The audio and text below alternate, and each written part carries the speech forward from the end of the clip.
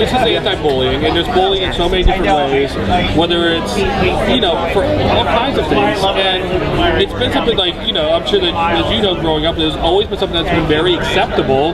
Like, that's just what kids do, even what adults do, you know, just man up or whatever. But that's really not what people should be doing. Not even close. Yeah. It's not excusable at all for an adult to pick on a child. They want to pick on each other where somebody can smash you in the mouth, that's fine with me. But to pick on a child, and unfortunately parents are as guilty of this as anybody else.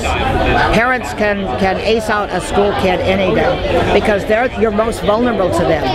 And you know, you get whatever made you think you could do that.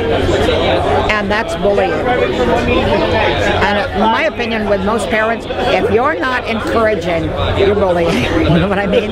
Even it may be very subtle, but it's still bullying. And children grow up in this atmosphere, and sometimes they accept that that's what should happen to them because they deserve it.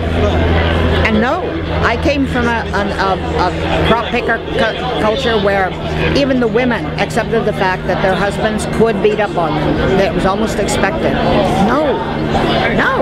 And I grew up until I was 14. My stepfather beat me up regularly.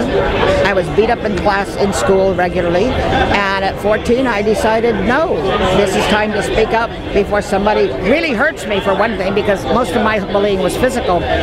But then I grew up and I came to the internet and I discovered cyberbullying, and there is where people would even email me and say, do you know what so-and-so said on whatever? And I would say, no, and I don't care. How can you stand not knowing what people have said? I said, well, if you don't rate their intelligence any higher than pond scum, you don't have to pay any attention to them, you know? I mean, I might be devastating if Stephen Hawking cyberbullied me, or any of the top people whose intelligence I respect, but I don't respect bullies. Yeah. And when bullies find out that they can't frighten you, they can't harm you, they'll generally go find other victims. They will leave you alone. And why the news and online almost glorifies bullying. Had a case a while back of a whole bunch of college girls getting together, and they're calling them bullies. They're not bullies, they're bitches. And what they should have done is get all their names, because this is news, you can do that, publish their names so that anywhere these women went, you could say, oh, you're one of the bitches that enjoyed getting on film bullying because now you're on YouTube. Is this going to be the extent of your creative life? And by the way, go away because I don't want to talk to you anymore. If these people are sent to Coventry where nobody speaks to them again, it might get through their thick skulls, maybe not, that this isn't a fun thing. But for as long as we give them publicity, they will think it's acceptable to continue doing this. Now, what kind of women do you think they're going to be? The first thing they're going to do is bully their husband because they'll marry a man they can. Second thing they're going to bully is their kids. And then whatever victim neighbor they can find. Spreading joy everywhere. And we need to stop that. What they're doing here in this reception is wonderful. I'm going to take most of this material and put it on my own Facebook and say, share this. And I'm expecting every single Star Trek fan out there to make sure this goes worldwide.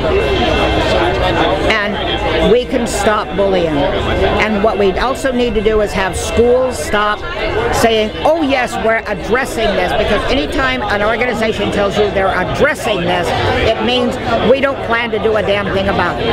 So basically, they don't want to have the parents of the bully come down on them.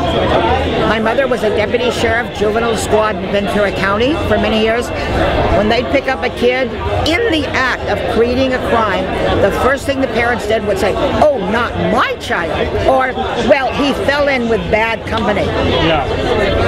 Well, we found him with a gun and somebody had a bullet in him. That isn't really falling into bad company.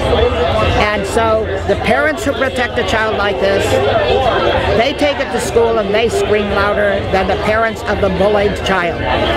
When the parents of the bullied child grow some balls and start going into the schools and screaming bloody murder is when the schools will start doing that. Not one moment sooner than they're made to do it.